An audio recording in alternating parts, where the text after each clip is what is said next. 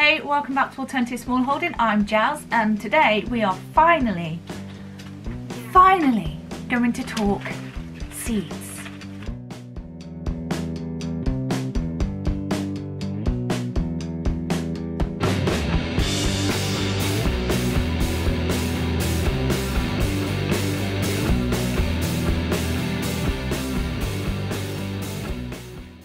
Start of the year we set some goals for our growing season. We had just got our new growing space, which was double the size of what we had last year, and we wanted to set out some goals for the food that we're growing and how we're going to use it.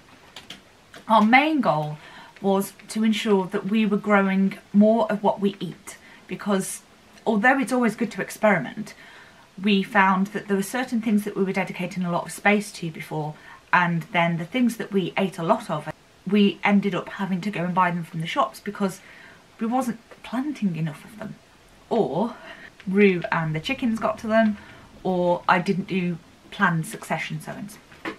So this year I've been quite ruthless with what seeds I'm going to grow. There are still way too many seeds and there'll be way too many plants. We're going to give it a go though. We're going to grow as much as we can because there are some goals that we really want to achieve this year. So our goals are, number one, we want to grow for winter stores. We want to make sure that although we're eating a lot of fresh vegetables over the summer, we want to make sure that we've got a lot stored away, like in the pantry or freezer, made into sauces or pickles or whatever, but we want to make sure that we've got good stocks for over the winter as well. As I said, we need to grow more of what we eat, and by doing that we need to think more about succession planting. And the videos on our monthly seed sowings are actually helping me because I am sitting down and actually thinking about what we need to do. Succession sowing isn't always my strong point. I always forget. Those videos are monthly what to sow and then monthly transplanting videos. They will be helping me this year and hopefully they'll be helping you as well.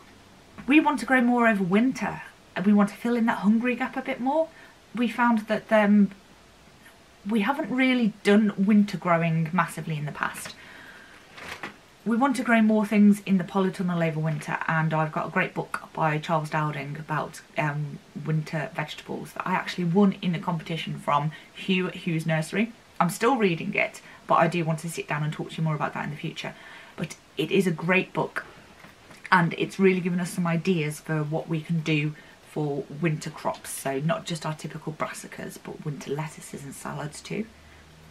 We want to experiment with new things, but also the most important thing is I refuse to buy vegetables this year. We're setting ourselves a challenge that if we don't grow it, we don't eat it. So we need to experiment and use the space properly, like use every inch of space, which is why we don't have big paths, it's why we don't have raised beds as such. We're using as much space as we can because I want to be as self-sufficient or self-reliant on food as possible. So now that we've talked about our goals and why we've got this many seeds, then let's get into the actual seeds that we're going to grow. Now I have got hundreds of seeds. I really need to go to Seed Collectors Anonymous. I have issues, but they will be used. Some of them are from last year, some of them are ones that we're just trying out, some of them are ones that we just brought a stock of because they were in the sale, and they will last a few years. If you look in our community post, there is actually a really handy little graphic that I put up which shows how long seeds typically store for, which I found really interesting, and it makes me not feel as bad about the stocks that we have.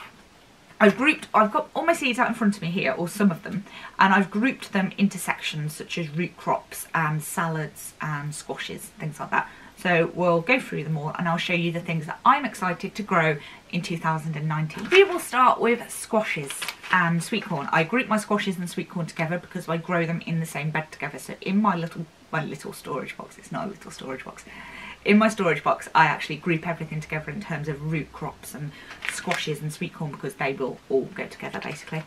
So one squash that we are definitely still growing again this year and I was really happy with is winter squash called Festival. In fact, this is Festival. We've only got a couple of them left. To be honest, they're dotted around our house and they store really, really well. So we're definitely growing those again, and we cut them open and then scoop out the seeds and just bake them like that. And they're so lovely. So festival is a definite yes for next year. This year. Definite yes for this year.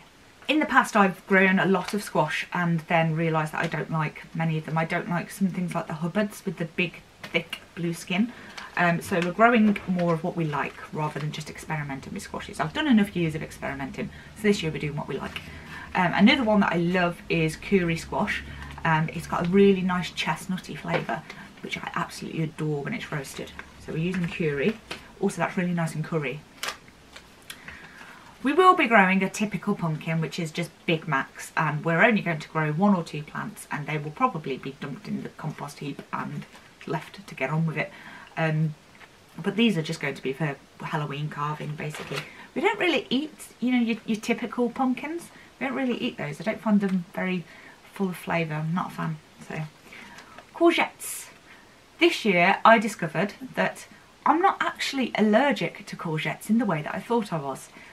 If we pick the courgettes as small baby courgettes, we grow them ourselves so they're not sprayed with all nasties, then I can eat them. Because it took years of finding out, going to hospital, blah blah blah, to find out that I'm actually quite allergic to the stuff that is sprayed onto vegetables, and it was making me really ill. Rue is in the background. She's been allowed to go on her computer and she is talking to her friend on there. So every now and then you'll probably get her singing or tapping away or just bursts of laughter. So, sorry. But you're used to that by now, aren't you? Buttercup. Now, if you remember our videos from last year, we had a rogue squash that we thought was going to be a curry, and then it looked like it may be a Turk's turban, but it ended up being a buttercup, which we didn't, so I hadn't had any buttercup seeds. But it was the most beautiful squash I've ever had. It smelt like melon when you cut it, and then when you cooked it, the flavour, again like curry, was quite chestnutty and nutty, but just, if there's one squash that you're thinking, what shall I try, I would recommend buttercup, or Burgess buttercup as it's also known. And the last thing in the squash and sweet corns group is the sweet corn. Now we just use Wilko's sweet corn. I want to try something like, I think it's called Bloody Butcher, the dark red sweet corn. But our growing space isn't big enough to give enough distance between our normal sweet corn and an experiment. So we're just sticking with this. But I think this year we'll probably have about 80 plants, something like that. It's a big bed anyway, and it's been manured lovely, and hopefully they'll do really well. But I've tried things like different seed suppliers for sweet corn, and to be honest, Wilko's ones have always come out the best for me.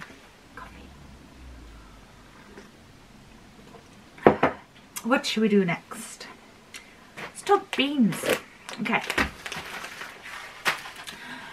We love beans. Beans are a staple of our diet. We like them green, as like dwarf beans, or green like pole beans, runner beans, and we eat them green as well and fresh.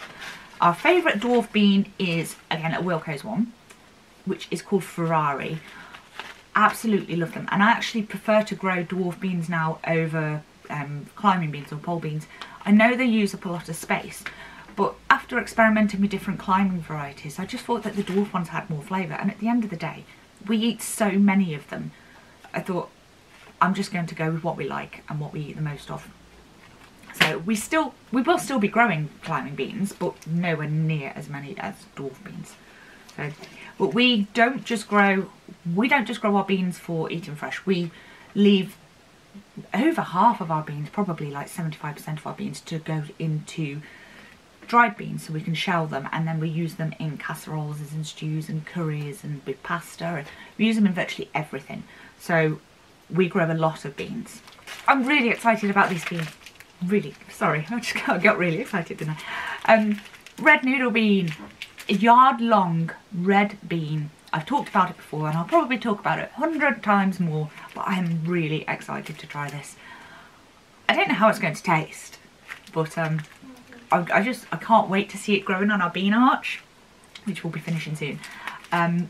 It's just going to look stunning. So I'm really excited for those red noodle beans. Rue's favourite bean from last year was Rock and Core. So that is a dwarf plant again, but it's got yellow waxy pods, and she absolutely loved those. We grew a couple just to test if we liked them, and we did. So we'll be growing lots more Rock and Core this year. I love heritage and heirloom beans, and So there's a website called Beans and Herbs, which I've told you about before, I'm pretty sure. But if you go to their unusual beans section, then they have a selection of old varieties that they are trying to bring back that people can grow or that have nearly been lost over time. And I have a few varieties from there. I'm really looking forward this year. I'm going to grow my 2 ones that I'm specifically trying are tunny beans or cowpeas and Roof Bible, which is like a big fat lentil and is really nice for cooking in stews and that. So I'm really looking forward to growing those. I am going to do something, a small video at some point about how we are planning to grow plants to specifically save seed. So not just what we're growing to eat, but what we're planting separately to save seed. But I'll tell you more about that in another video. But that comes in quite important with these. And also I won a competition on Facebook a couple of weeks ago to get some Polish beans. I can't remember what they're called. I'll put the name on here. But they're a rare variety of Polish bean. And I won some, which made me so happy because I love beans. So that's them. Something I wanted to try though. Now, one thing that we eat a lot of, like constantly, is hummus. It always comes in one of those annoying little plastic pots. And now we do save them and we do reuse them, but I would like to get away from this. Now, Vivi, what Vivi did next, grows chickpeas herself, which is what hummus is made out of. And she started them with some that she got from the supermarket. So I'm going to do an experiment. I'll probably do this in the next day or so to see if these germinate. And if they do, then we will be growing some chickpeas this year. The plans that we have about saying, look, we have things going on in the background that we're not telling you about yet, they will decide how many chickpeas we can grow. We can either grow a lot or just a few to try. But either way, we're going to give it a go. I really want to cut down on things that we're buying, and I want to make more things ourselves and reduce our plastic use in that way. So, and reduce the preservatives as well for a start. But yeah, I think we're going to try those. Yeah. Root vegetables. I'm going a bit overboard on carrots this year. I haven't grown carrots really successfully for about 10 years. Ruber's grown carrots successfully, but I personally haven't had great success. But this year we're going to crack it. That's it. I've had enough of playing around. We will be growing a lot of carrots. So, as well as, you know, shop brought ones like these are Chantenay Red Core, which are a nice heirloom variety and quite small. We're growing those. But then we've got the fancy ones, which we love. So we've got a rainbow mix, and I'm not sure exactly which varieties are in there. Then we have, you're not a carrot, go away. We have carrot. These are from More Veg. I absolutely adore More Veg for our heirloom varieties. I don't buy my seeds from any one place. I just buy what works for us and what we like from different places. And More Veg do great heirloom varieties. So this is Atomic Red. So we've got a lot of those to grow. We've got Black Nebula, which I think is the darkest carrot that you can grow. And obviously the darker the colour, or the more colour something's got, the healthier it is for you. So we'll be doing that. We've got Sweet Candle F1 as well, which Terry always grows. And in fact, a lot of you always grow. And I've never got around to actually purchasing the seeds and growing it. So this year we're growing Sweet Candle. And there was another one, but I don't know where it's gone. But we'll be growing lots of carrots and multicoloured carrots. That's the idea.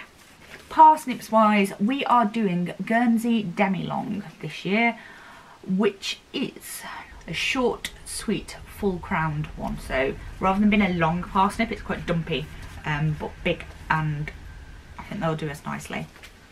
Beetroot wise, we're doing what we always do, so we'll always do Boltardi, but we are also trying Chigoa, the stripy candy cane one, like red and white.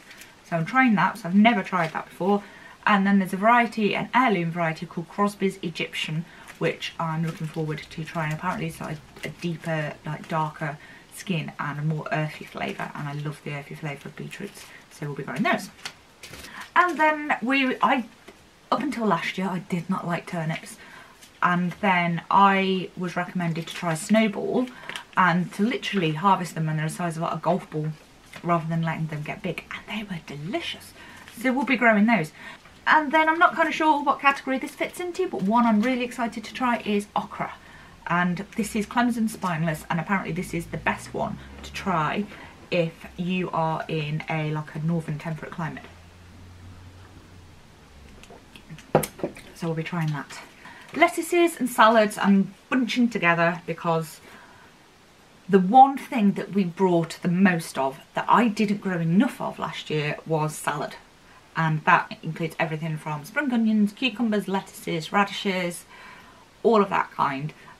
I just didn't grow enough of it, and I can eat salad every day. And one thing that I've never had much luck with growing was celery.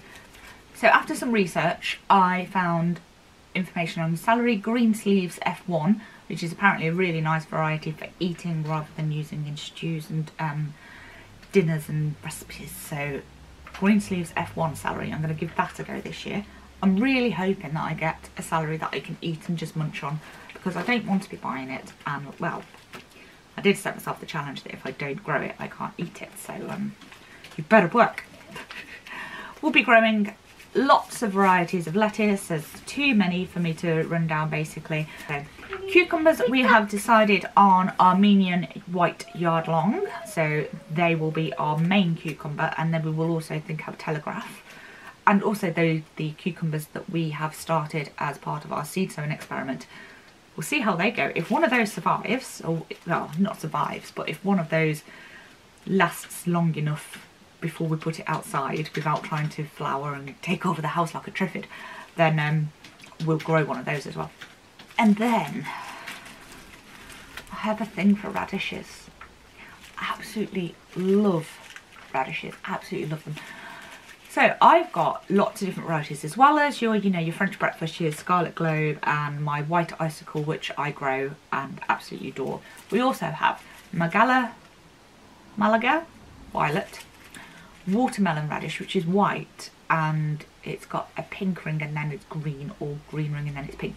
Either way, watermelon radish, cannot wait to try those. Fakir, which is a hot radish, purple plum, lady slipper, which is a pink one I believe, and Slata, and that's a yellow radish. So what I'm thinking of actually doing with my radishes is, rather than sow like a row or a few of each one, I'm actually probably going to put them all into one bag, and then when I sow them I'll just pinch out and do a sowing of all of them mixed together, so that whenever they're growing I've always got a selection of all the different types of radishes. So that's what I'm probably going to do with those. Brassicas. One that I really want to try is Neo de Toscana, so that's your like Carbonero kind of kale, isn't it? I want to try that one, so we've not done that before. We'll do our scarlet kale, we'll do much more of that because I prefer that now over the green kale. And then another one we're looking at trying is broccoli rabe, so that's like tiny florets, and apparently it grows really, really fast, and I'm looking forward to trying it. I'll do all of my other broccolis and cauliflowers and sprouting broccolis and that as well, because especially with the focus on food for over winter to fill the hungry gap, but these are ones that I'm particularly looking forward to trying. This is exciting. We as a family are going on what we call a food journey at the moment, and I've still got that video to put up, but as part of that we are growing a lot more Asian greens because we eat a lot of them, and I've grown pak choy twice. I think once the slugs got them, and another time the chickens got them, thanks to the little one. But we will be growing a lot of them this year. So we've got a purple choy, so choy sum. We have got, that's lettuce, what are you doing in here? Mustard leaves, and we've got lots of mizuna and things as well. We're growing amaranth, so this is Chinese amaranth. The leaves are edible, and when they set seed, that's a grain like quinoa, and you can actually eat the grain. It's very good for you, and it absorbs a lot of flavour. And then standard pak choy as well. I've got loads of oriental leaves, so I'm going to mix them all together and grow lots more of those this year. Peppers wise, we're not growing any hot peppers this year because I found 2 big bags of chilies still in the freezer, and chilies frozen are great because you can chop them easier than you can chop a normal chili, and they last just fine. I might make some chili jam out of some of them, but we don't use that many chilies, so I'm not that fussed, to be honest. I might grow 1 or 2 plants of some jalapenos or something. If I do, I've got to get them in now, but I'm not planning on it really. We are growing more things like sweet Marconi red, and then there's a little one that I'm growing, which I don't have here because I've given the rest of the seeds away, called Pretty and Sweet. So if you've seen the supermarkets now, you've seen them quite often, little peppers of this kind of size, which are lovely for putting in lunch boxes for the beady-dude and for the little one. And they're just nice munchable peppers. So we're growing quite a few of those. We've got some standard California Wonders, and I've been trying to grow my Zulu and Violet Mist, but so far nothing's come up. Every day I go and I talk to them, I have a little word and I say, come on, pigget. Look. They don't want to know. And I can't get the seeds again in the UK, so I'll have to do without if they don't grow. And then we're going to talk about flowers. So I love poppies, but I find if I purposefully sow poppies somewhere, they never grow. So what I do with poppies now is I just scatter some seeds around, usually from a seed head or something. As the seed head dries, I just break it up and chuck it around. Then I forget about it. And then as I'm disturbing the soil and turning them over, then they germinate. But if I specifically try and sow poppies or grow them in pots or anything, nothing happens. So that's my plan. I've got about 30 packs of poppy seeds. I'm just going to do them around the gardens and the front and the back and the side and up the allotment and anywhere I can. Lots of poppies. Impumia or Morning Glory. This is my favourite variety. It's Grandpa Ox, which is a purple with pink centre, and it's got a white part in the centre. It is so vivid and bright. It honestly looks like it's either got a little like Christmas light in it or a little laser beam. They're absolutely amazing. It's an annual, and it can be a bit tricky to germinate, but we'll be growing loads of those this year. Rue's favourite is Teddy Bear Sunflowers, so we'll be having those, which are dwarf sunflowers but really fluffy. More Love Lies Bleeding and Amaranth. We'll be doing some red helianthus, so red sunflowers. I need to start my hollyhocks again because the chickens ate them out of the border, so I'll be starting hollyhocks again. So these are Charters double mixed, so that there'll be a couple of different colours in there as well. And once we get all the garden kind of fenced off and we can plant them in there, hopefully we'll have them for a few years to come. Rudbeckia, and this is Cherry Brandy. I've sown the seeds for that. They've come up, they're upstairs. And then we'll be growing herbs that we use a lot of. So we use a whole lot of cumin, be dried seeds or ground. We just use a lot. So I can't cook without cumin. You take my cumin away and I'm lost.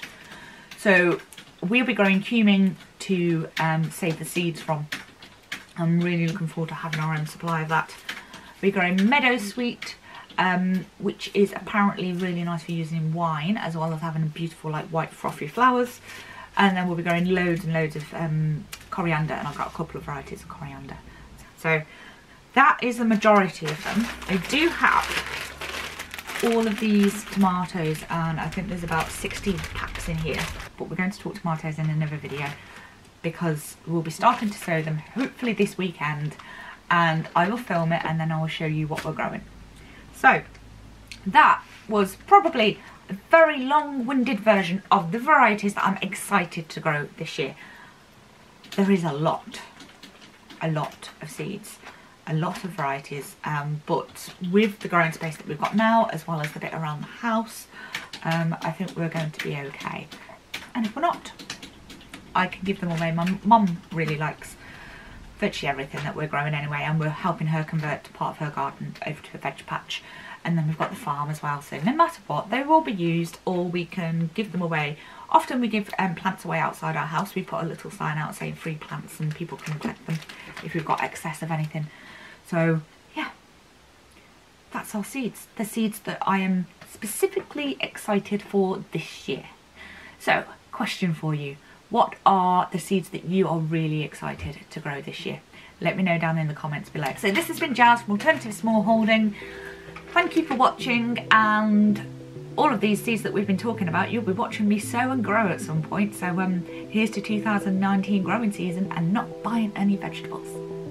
Hopefully. See you soon. Bye bye.